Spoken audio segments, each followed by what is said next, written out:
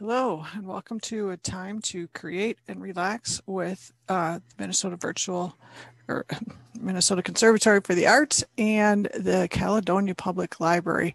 This is sponsored in part by a grant from the Selco Library Systems. And we do appreciate that. The video will be probably available on the Caledonia Library Facebook page and will be free for you to pass along to friends, enjoy it with others. Today's class, we're just going to do a little bit of relaxing and creating, and there's not a lot of rules with this, but I have a few simple things on my desktop that you can use, and I have a lot of other fun things to show you that you can add to it if you have them available, or I can let you know some of where things are available. So a lot of what we're doing is called doodling.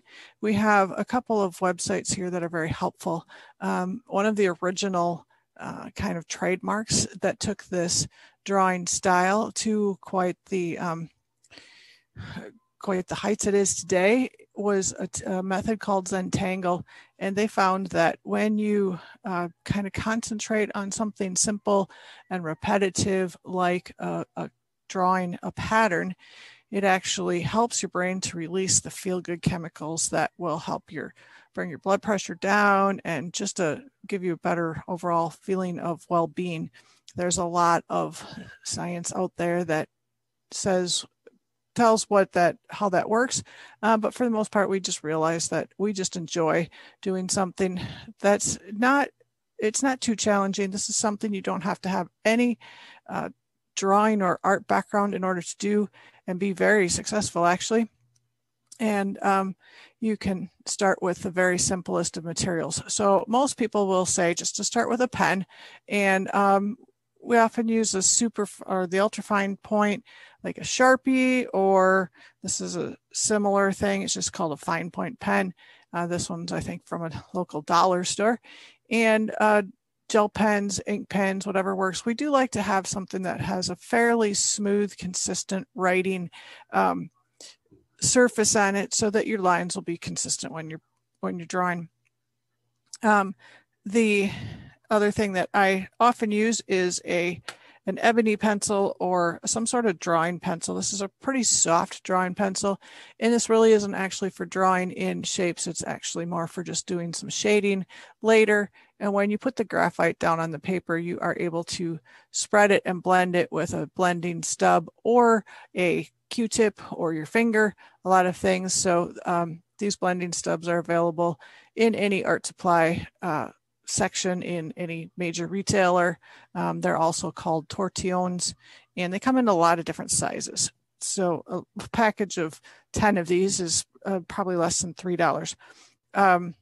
Any pencil will work. The pencils that are softer or on the, I think it's the B side of the scale, this is like an 8B, so it's a big fat lead, and it allows me to kind of get a nice layer of graphite on the paper without too many scratchy lines.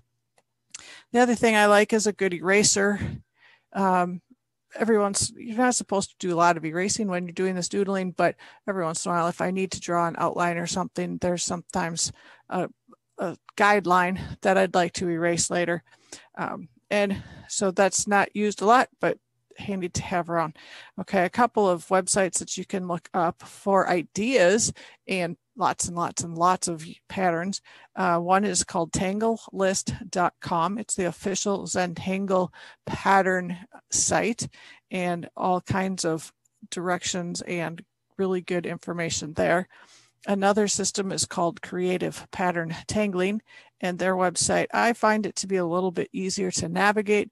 It is pattern-collections.com, and they have a sister site called CPT, which is actually kind of, you just need to do, it's a free membership, but a little bit more for people who like to teach the tangling, and there's kind of a nice group of people that you can get in contact with.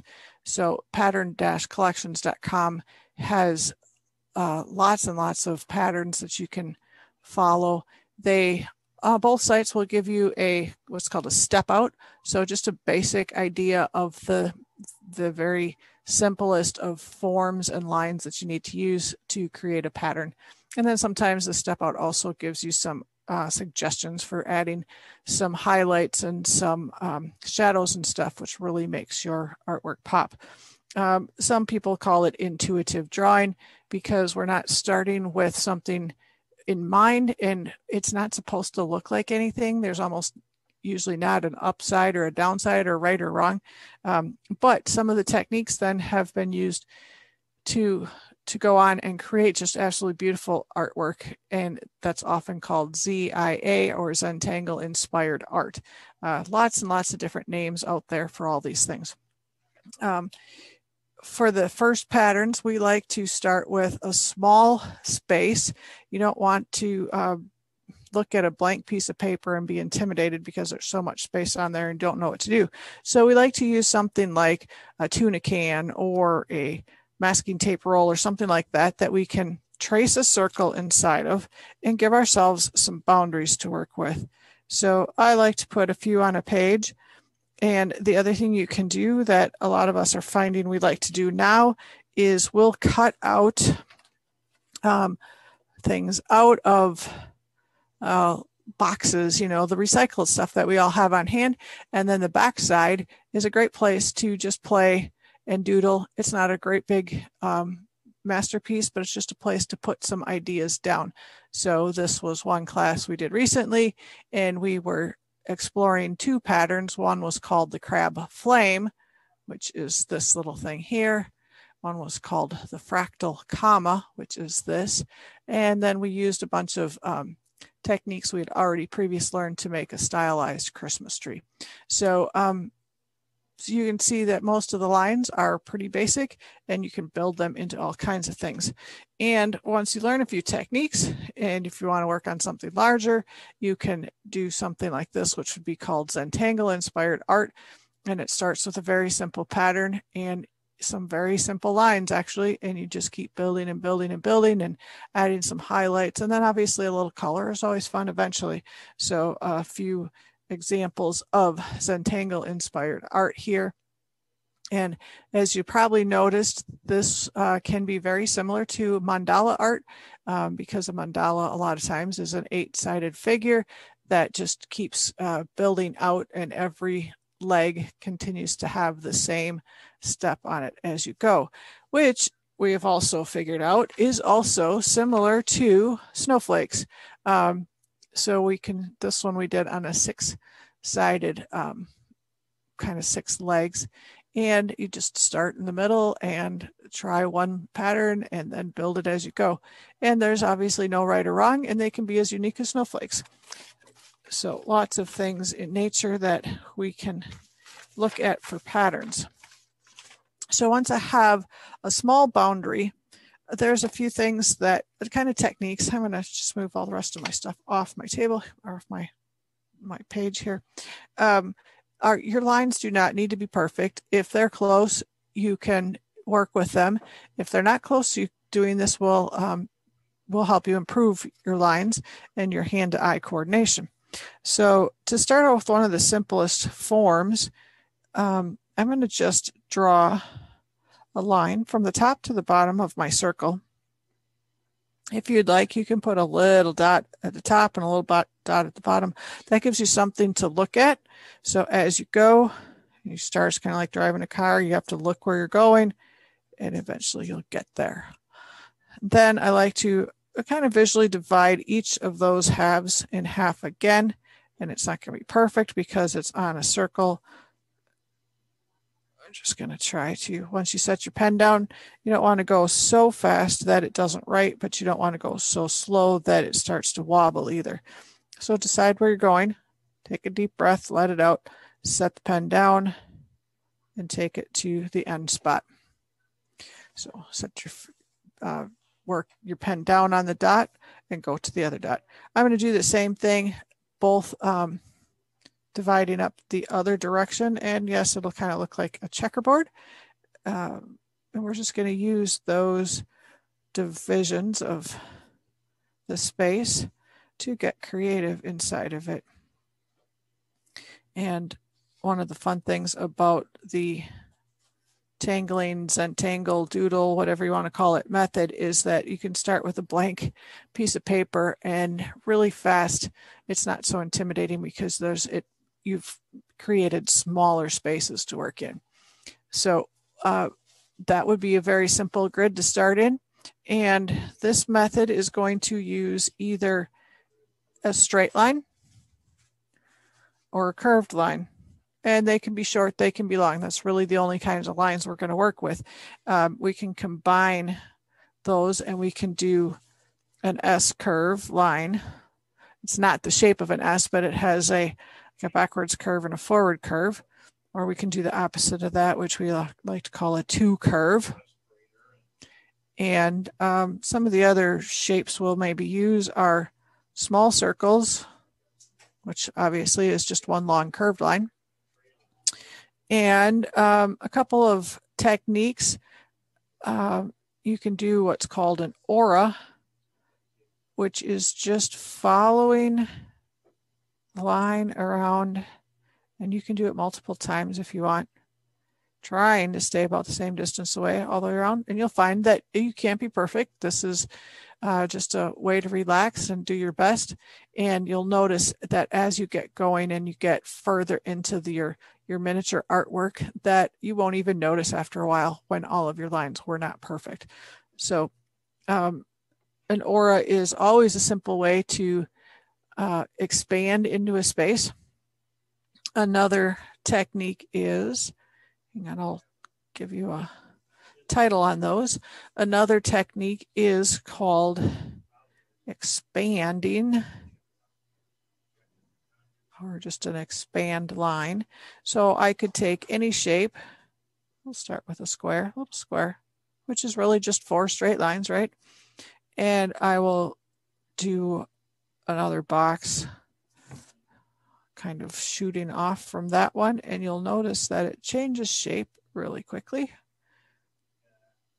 but it grows and looks larger. So you can do that with any kind of shape you want. That's kind of a fun one. You can do fill, which can be something as simple as taking a shape and just crossing it with parallel lines. Your lines could crisscross, they could do all kinds of things just to kind of, you're not coloring in the whole area, but you're just filling it with some lines. Another line idea that we like to play with is feathering. And again, these are all just kind of combinations of short little lines. So if I want to do a feathering, I could start with any shape I want, and I could come off the side, kind of keep adding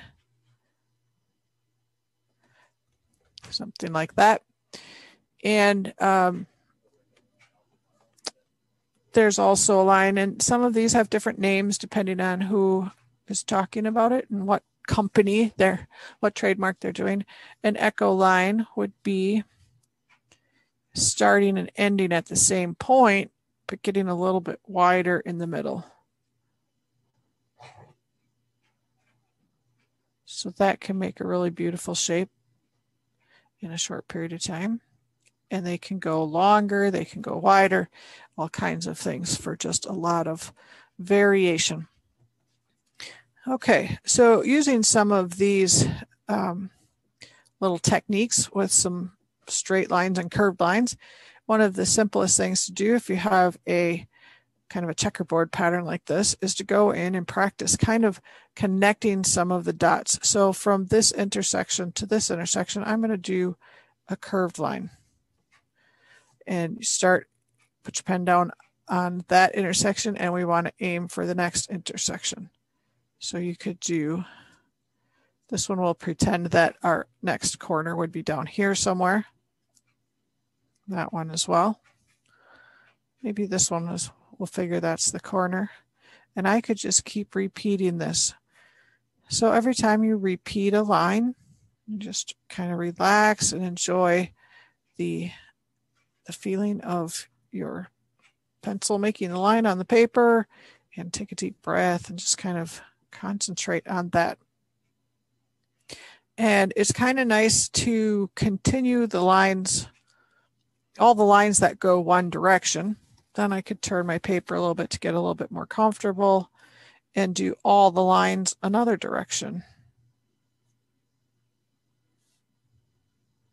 And again, I'm just doing a short curved line from corner to corner. And it's starting to get much more busy, and all of a sudden you can't even tell where some of my lines weren't perfect. And then we can also do opposite direction lines. So we can do a curved line that way. And you could go down your columns or across your rows, doesn't matter. I like to just kind of pick one direction and then keep going that way.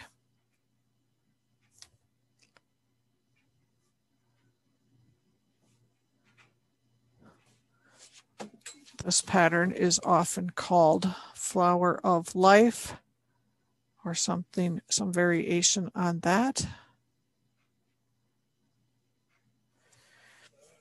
Okay, oh, let's see. So I got to do my other direction arch curved line here.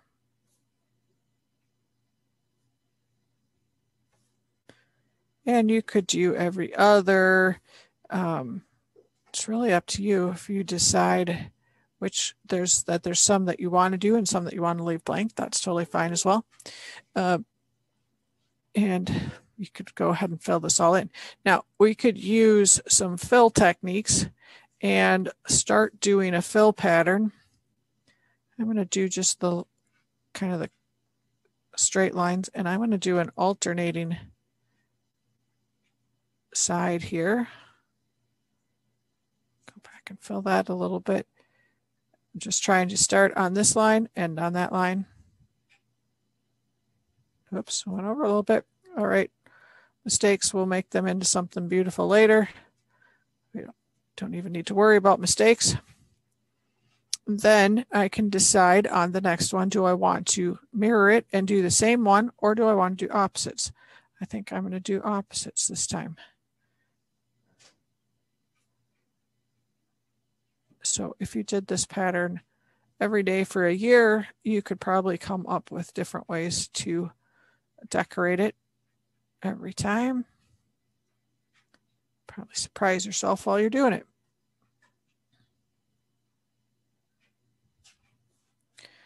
Okay, then I think the next one is going to be the same as the first one. So I'll start here, alternate sides.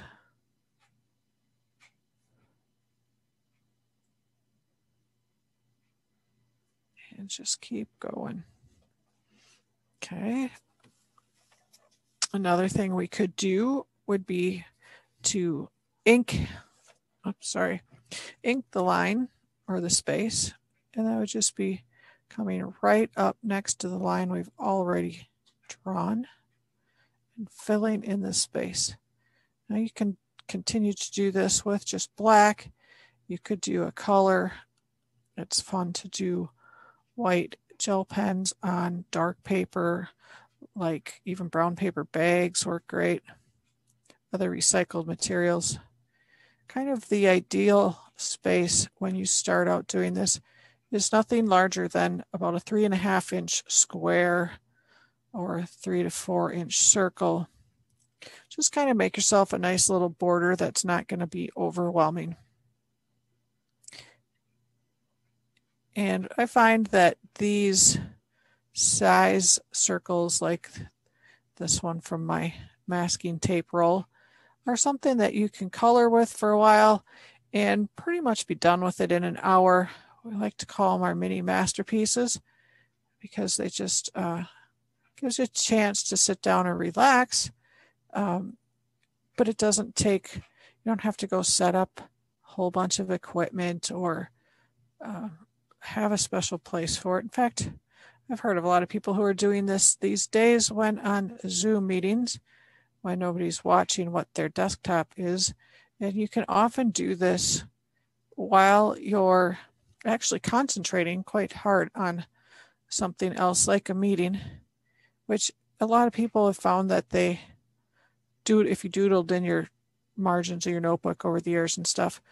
It gives you something a way to move just a little bit. Keeps you kind of relaxed. As you're going along, you just kind of want to make sure you're not squeezing really hard on your pen or your pencil. You're just holding it gently.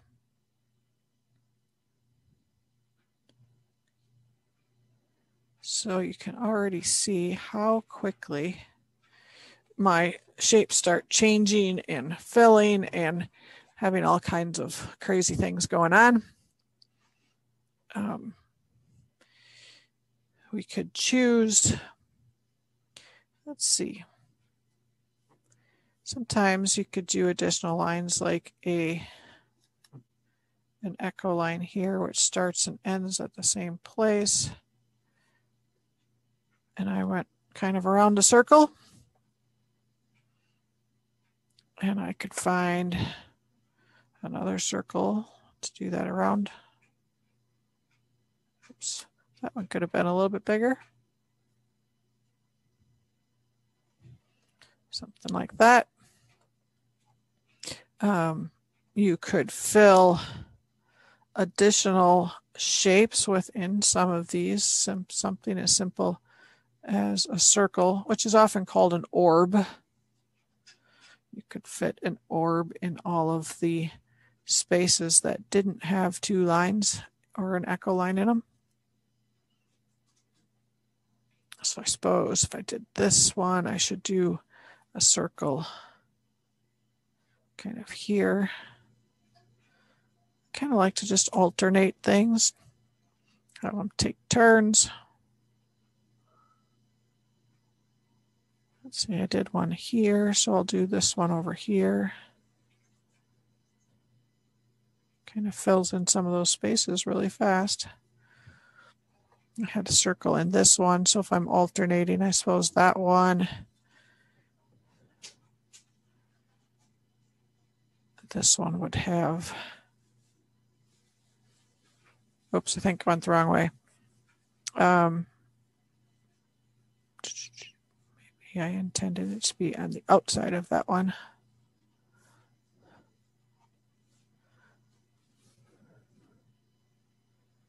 See, not really a mistake. You just go with it and fix it as you want.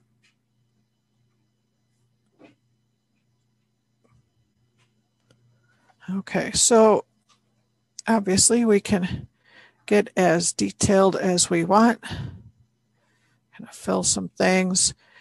And as you go, you can choose your own pattern and figure out how you want to decorate things. And you kind of, sometimes you start getting a little dizzy and have to look back and figure out what you missed. Anyway, there's a few ideas there.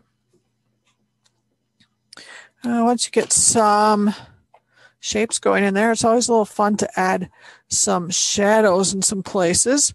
So one of the easiest ways to add a shadow is wherever you have a whole bunch of lines coming to an intersection, that's a great place for a little bit of a shadow. So we'll put a shadow kind of in each of these corners. Let's see. Going like that. And then I'm going to kind of blend this a little bit right away so you can see what it looks like when that blending stub goes over it. Mine needs to be sharpened. You can sharpen these with a little piece of sandpaper. Clean the edge off. So all of a sudden, this shape here appears to have more dimension than the same basic one over here. So adding some highlights, which would be the spots that I didn't color in, and some shadows in the corners makes it look like this section, the shadows, are something that's further away from us than what's in the middle. or this would be the part that's closest to us. So that'd be one way to add shadows, would be maybe an alternating squares. I'll do a second one just in case. Make sure that it looks the way I wanted it to.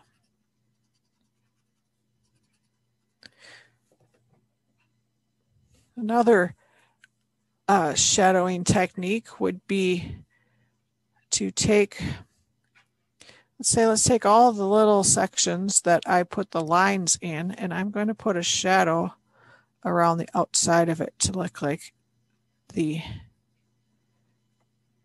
background is further away. It should actually make my lines kind of pop out a little bit.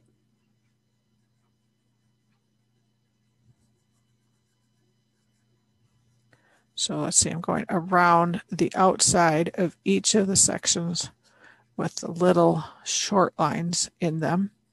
This is one way. If some of your lines maybe went a little bit over the edge, this will help. You can just kind of smooth them out with your pencil.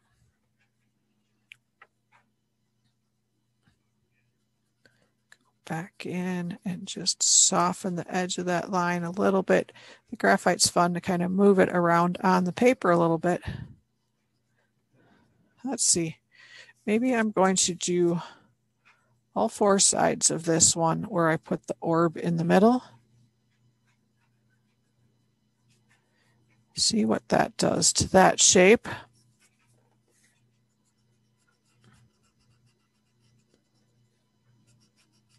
So without even adding any fill lines, but adding a little bit of shadowing in the background, it really changes the way that whole section of your little drawing appears to pop out. So it appears to become more three-dimensional when you add shadows and highlights. Gives it a little bit of a sense that something is maybe moving, or there's just some dimension in there. So it's not just a plain flat object anymore. So let's continue this for a few squares so you get a little bit better picture.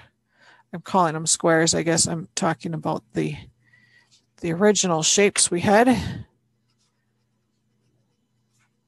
which some of them had some 4 straight lines, I guess.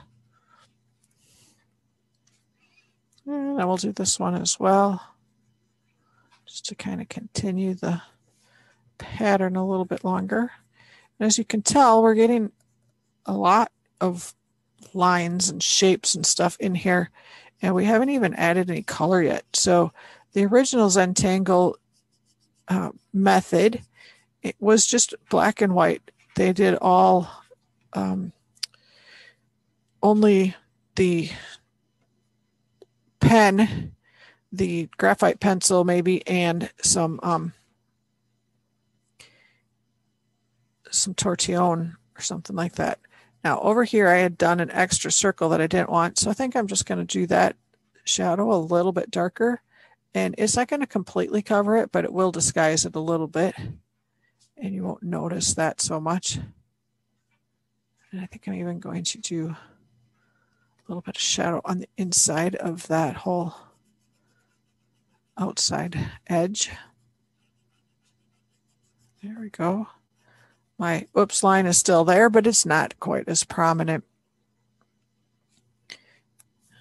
So let's see if I'm doing everything in a diagonal or every other one, or however you want to put it. There would be one here.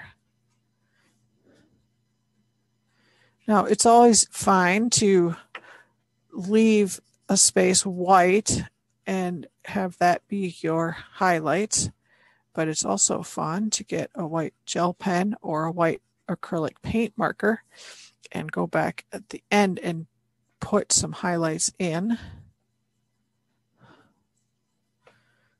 So let me finish that. And the brand that we have found that is the most effective is a brand called Sakura from Japan, and their line of gel pens is called a jelly roll, and the white jelly roll pens are just seem to be by far the best that we've found for writing over dark stuff. So I could go in and put some highlights in, or even more decorative spots like some little circles. And it's so nice that it shows up on the dark. Sometimes we even go in and put in maybe a line through the center of all of these. That makes it look a little bit more rounded when it has an area that looks like it's got a light shining on it.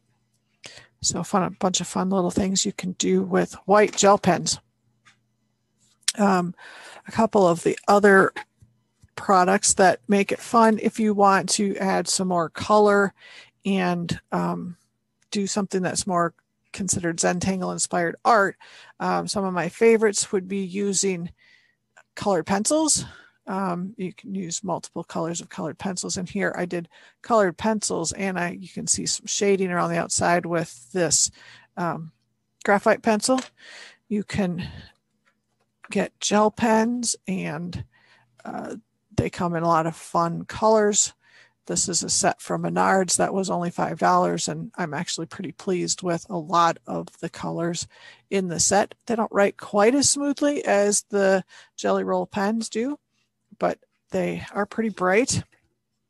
The Jelly Roll brand pens also come in a solid color like jewel tones and a metallic color, which the metallics are fun to color areas completely in with, because when it dries it has a little bit of a sparkle to it. Doesn't usually show up on the camera really well, but the colors are pretty bright, and you can, with those, you can write over black paper or black ink, and even though you don't see it quite as bright as the white, when you see it in person you will see the metallic glow. Depending on how the light hits it, it's kind of reflective. So those are fun. A little bit more expensive to buy the Sakura brand jelly rolls, but their metallic ones are the ones I found that are by far the best at being an opaque covering.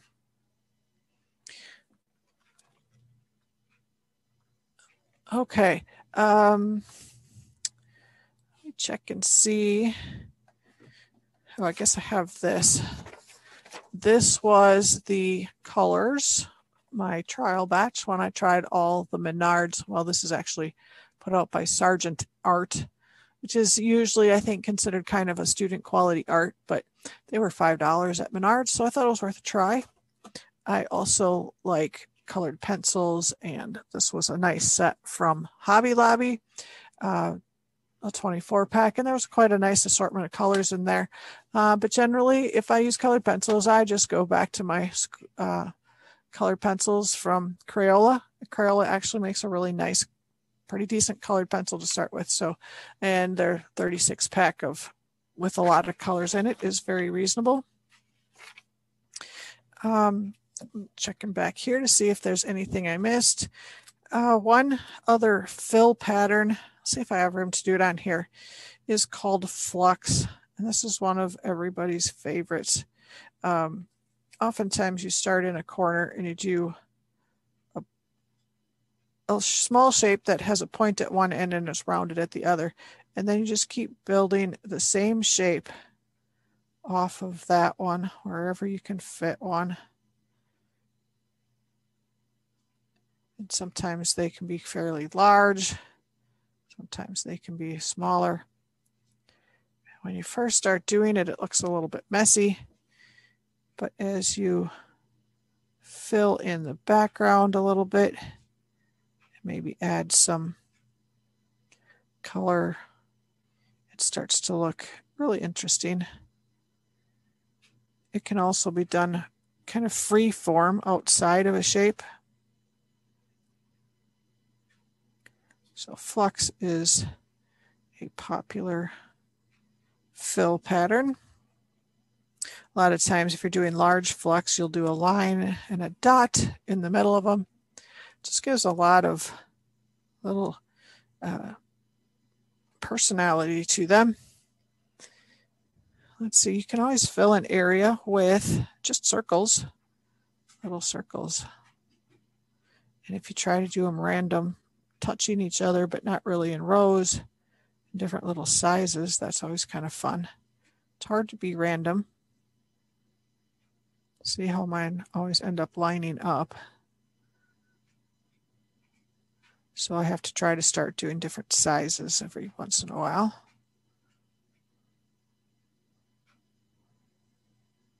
And then again, you can ink in some of the background spaces that weren't your circles, and that makes the whole thing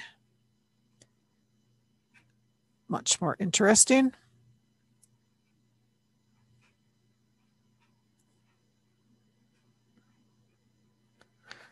There we go. Let's do kind of a crosshatch in here, since I can go corner to corner both directions. And then I can follow those lines kind of parallel down this way and that way. That's a nice way to really quite fill in a space without coloring it all black.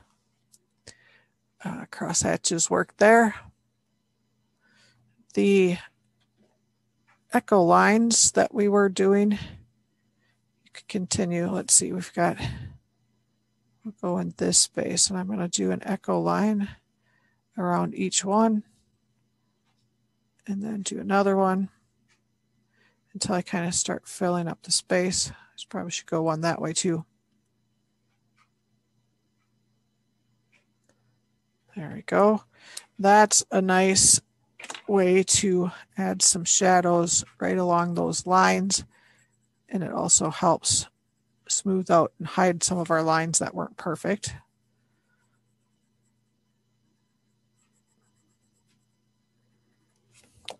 Go blend in that shadow a little bit, spread that graphite out just a hair. And we've got some more kind of fancy shapes going there.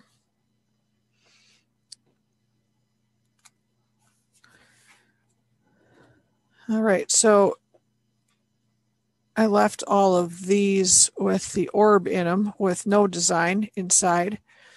And I could do, let's see, let me see if I can do some kind of a fold. A fold would be ending on that line and then starting at that point, but going out to the next one, starting at that point and going out to the next one, starting at that point and going further away.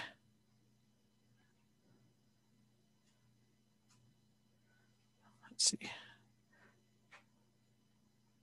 I'm imagining where those lines would be if they went off the paper there.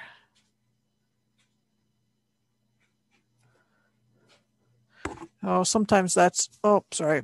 Sometimes that's also called, I can't think of the name of that one right now. It'll come to me. A fold would be, I'll do a little square here with a fold in it. Your lines would be parallel. So I would keep my lines parallel all the way around.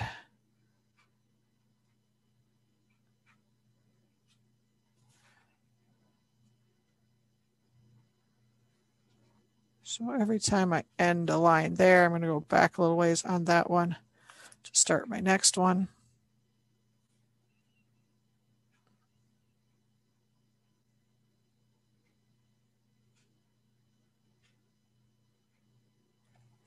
And that's supposed to look kind of folded. All right. I think I need something up here. Since I did this circle there. Maybe I'll do another one here. And then I'm kind of running out of space there. So let's see, what else do I want to do in there? Maybe a feather. So coming off of that one, off of that one, off of that one. And then I'm going to, I think this one I'm going to actually ink in that whole background that I didn't do.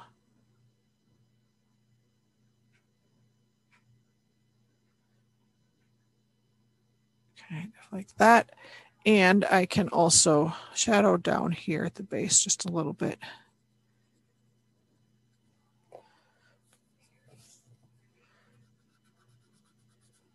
And there you have it.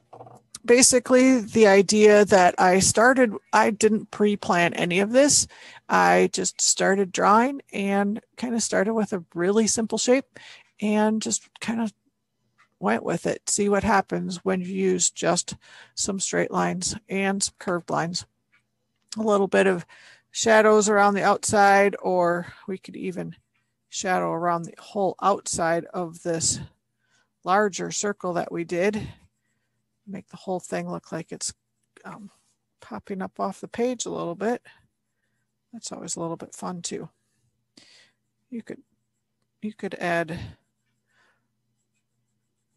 writing inside of it, lettering or names or words or whatever if you wanted, and decorate inside those. And without even doing much with color today, we've kind of created a fun little design. Once again, there's no right side up or down. And it's kind of not representational of anything.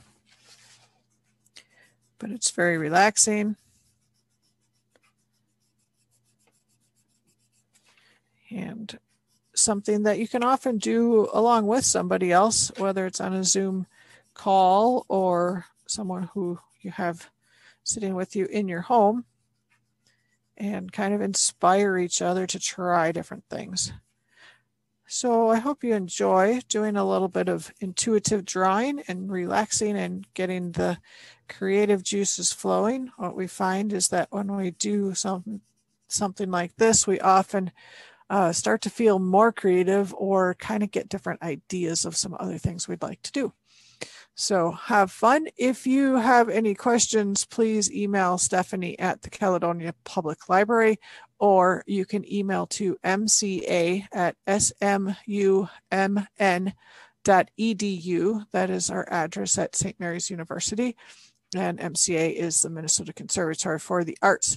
So enjoy. Hope you have a wonderful weekend coming up or whenever you try this. And please feel free to send us photos of any work you do, because we love to see what people are creating. We love to inspire each other. Thank you once again for joining us.